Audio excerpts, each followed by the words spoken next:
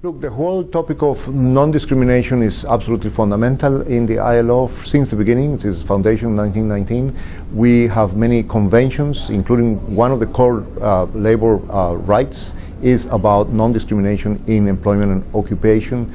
We also work on non-discrimination of women, of indigenous people, and of course people with disabilities. We have been very engaged, as you know, in the process of preparation of the convention, the new convention of the UN on persons with disabilities. We have a number of projects on this. We have an office-wide policy. We work on this issue, making sure that it is considered in every national employment policy in which we support national governments to draft.